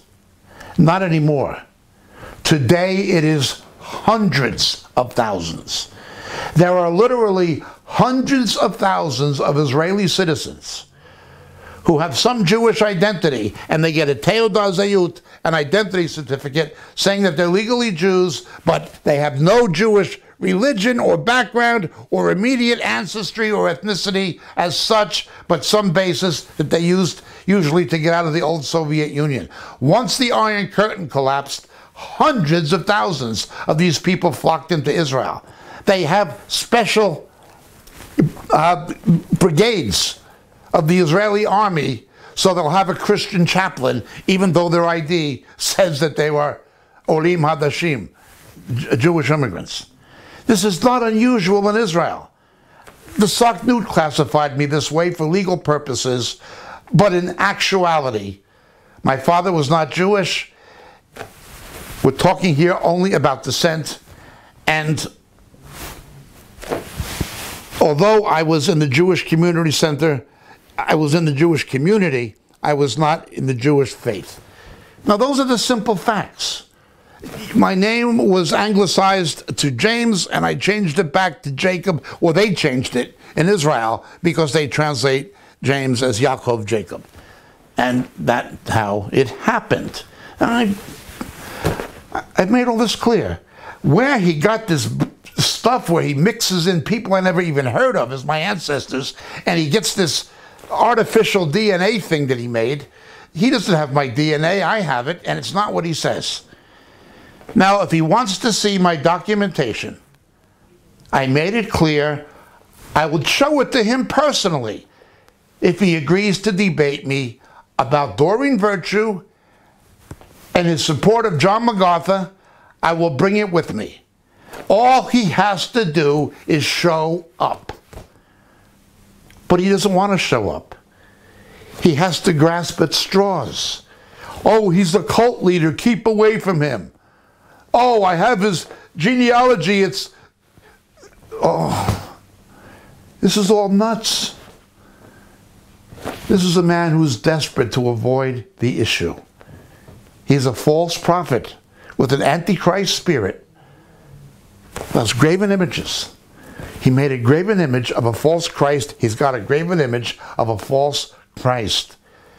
His own people, not his opponents, his own people. People related to him by marriage, close family friends who followed him for years, fellow Lutheran ministers, even Doreen Virtue. They all say there's something wrong with this man.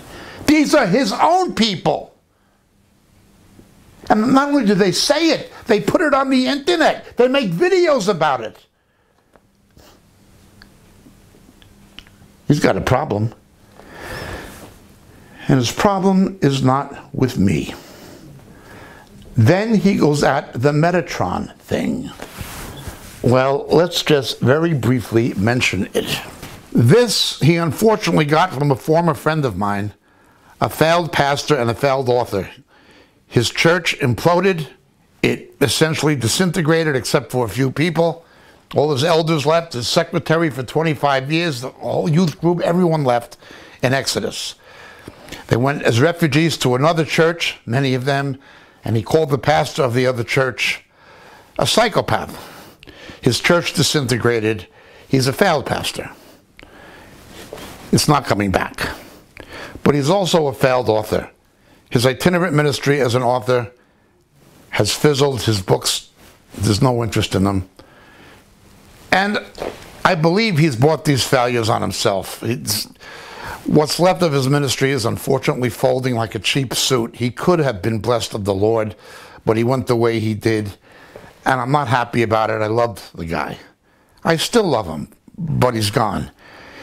He got into this thing of the Metatron, and I'm teaching error. And of course, the false prophet, Chris Rosebrough, picked up on this and tried to exploit it. Instead of dealing with the real issue of John MacArthur and Doreen Virtue. He's got to go to something else to deflect. He's got to change the narrative. When Paul came to Athens and Corinth in the book of Acts, he told the Areopagites on Mars Hill, the Epicurean and Stoic philosophers, "O men of Athens, I perceive you are religious in every way. I saw your shrine, naos, to an unknown God.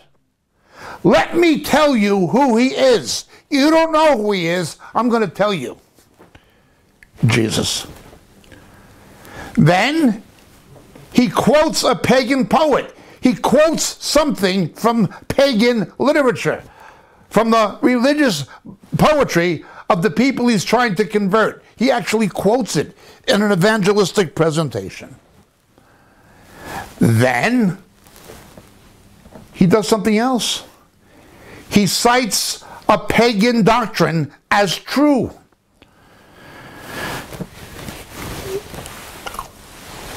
Those who were baptized on behalf of the dead. Now, Paul was talking about a pagan doctrine, saying, even as pagans, you knew there was an afterlife. The Mormons, of course, the Mormon cult has taken this and twisted it to make it seem like it's a Christian practice to be baptized on behalf of dead people.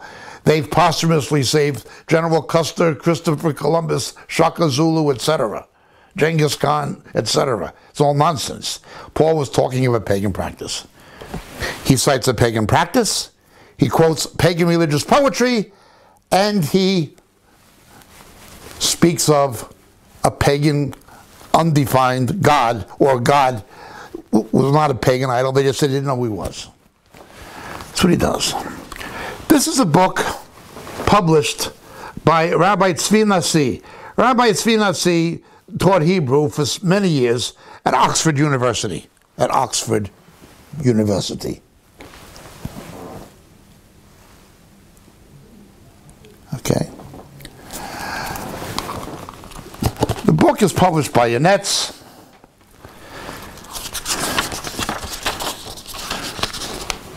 In May 1970, and then republished in 1974 in March.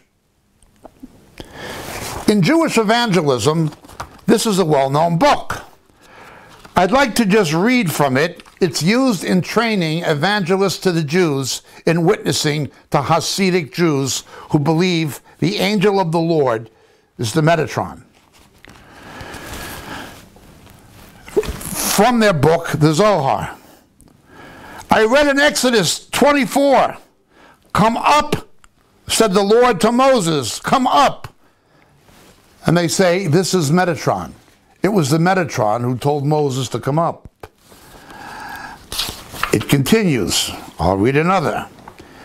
Metatron is the angel, the prince of God's countenance, the messenger, in other words.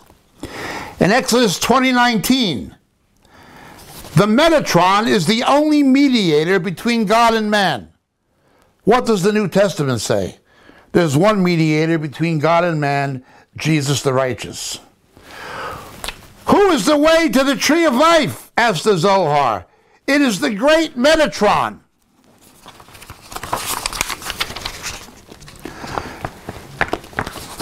Commenting on Exodus 14:19, the Metatron is called the angel of God, Hamalach Adonai, the angel of the Lord. Chris Roseborough even agrees that the angel of the Lord who wrestled with Jacob is Christ, the Christophany. And we see him described with the divine adjective Pele, wondrous, to the parents of Samson, the angel of the Lord. He's given a divine description. Many things like this. He goes before Israel. The angel of the Lord. Hasidic Jews call the angel of the Lord, who most Christians, including Chris Roseborough apparently, believe is Jesus, an Old Testament apparition of him or enfleshment of him. Not an apparition, simply an enfleshment, a total enfleshment. Yes, an apparition called the Christophany. Every petition sent to the king must be through the Metatron.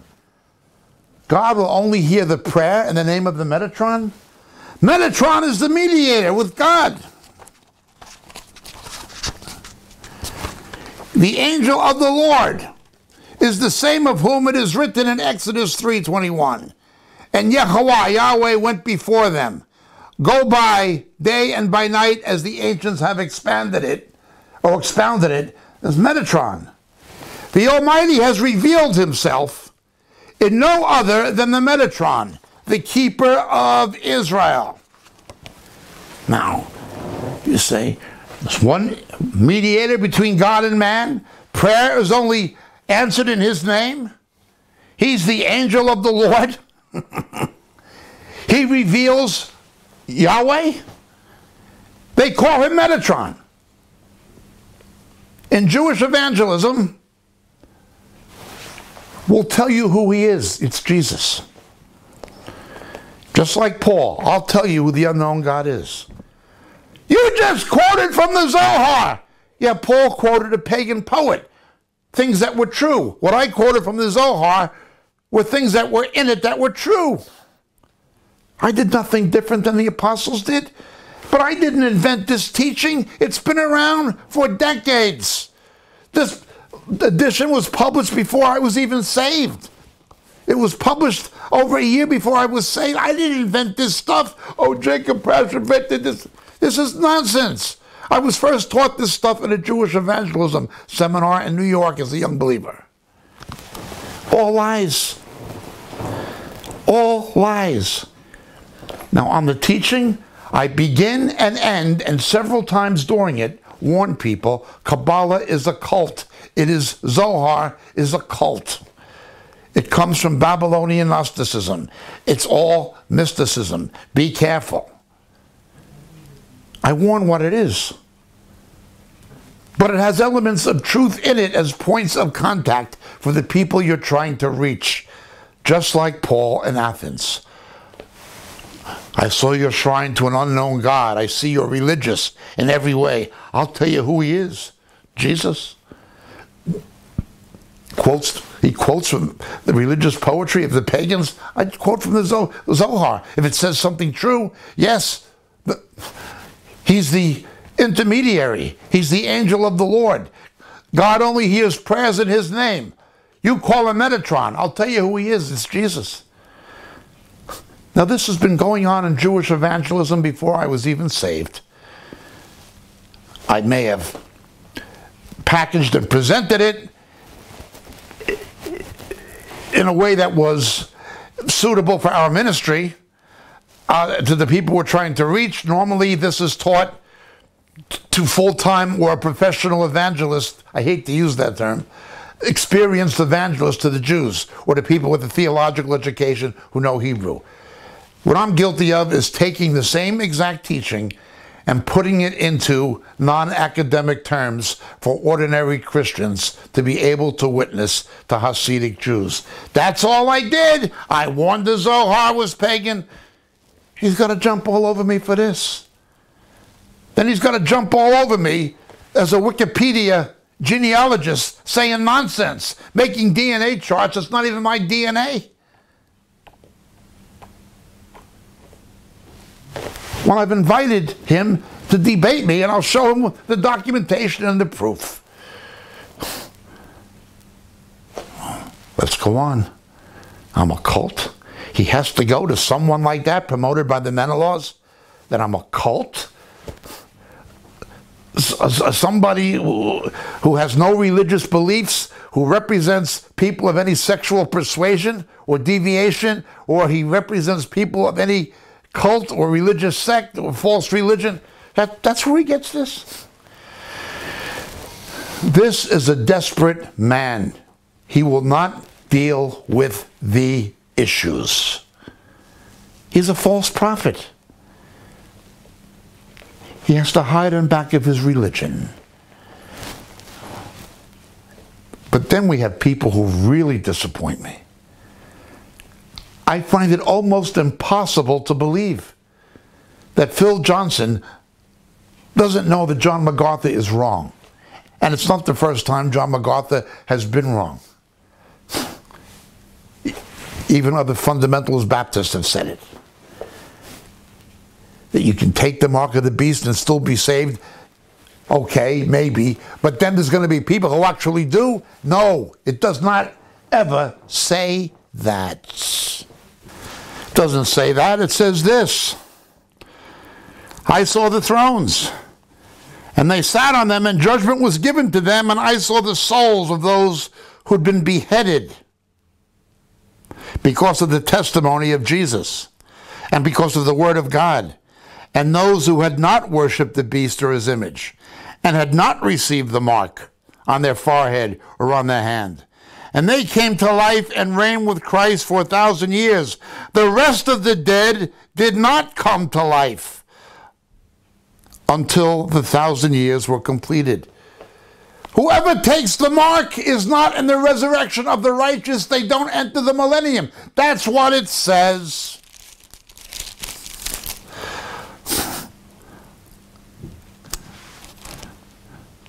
The smoke of their torment goes up forever and ever, and yao tau and yaones. They have no rest day and night. Those who worship the beast and his image, and whoever receives the mark of his name. Whoever. And so it goes. Revelation 16, verse 2. The first angel went and poured out his bowl on the earth, the bowl of wrath. And it became like a loathsome malignant sore on the people who had the mark of the beast and who worshipped his image. No exceptions, whoever. You've sold your soul to Satan. It belongs to him. You don't belong to the Lord, and you can't belong to the Lord. Oh, it's not the unpardonable sin. It doesn't matter. That's not the issue. They're not going to repent. It's a death sentence. There'll be people who refuse to take the mark and will be killed, but the rest... John MacArthur invented this. It's a dangerous false doctrine. And it's being perpetrated against the elect. The elect, the people who normally have discernment, the people who are supposed to be doctrinally knowledgeable and astute, the people who went to Master Seminary and who are in grace to you, and John MacArthur's church and the San Fernando Valley. These are the people who are supposed to have it together. These are supposed to be the ones who are the real elect, the solid Christians. And they're buying into this. Chris Rosebrough, who masquerades as some kind of an apologist, yes, he says false things about a lot of things that are absolutely dangerous. Oh, he may be an apologist against certain errors, but that is the masquerade he uses well. Joseph Stalin hated Hitler, but he was no better than Hitler. Chris Rosebrough may be against Benny Hinn or Kenneth Copeland, but he's no better. No, it's not like that. Doreen Virtue, I don't know if she was ever saved, but how do you get saved through a false Christ? You got a false Christ, a false prophet who makes a false image, and then those who deny what the mark actually means, which is eternal perdition. False Christ, his image, his mark. Doreen Virtue, Chris Rosebrough, Phil Johnson. Why? If possible, the elect will be deceived. Apart from the faithful Jewish believers, Satan's got Israel. The false church, Rome, the World Council of Churches, Eastern Orthodoxy, Satan has those. He's always had them. The apostate church, those churches and denominations that once had the truth but departed from it. The Southern Baptists, the Elam movement in England, the Methodists, they all had the truth at one time. Now Satan's got the apostate church. He's going for the elect. And he's succeeding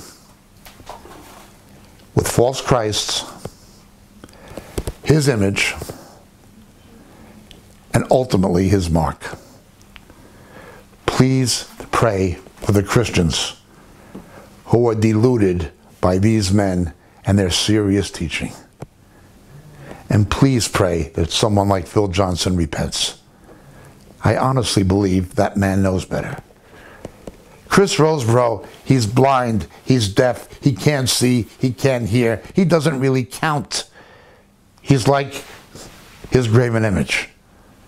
Doreen Virtue,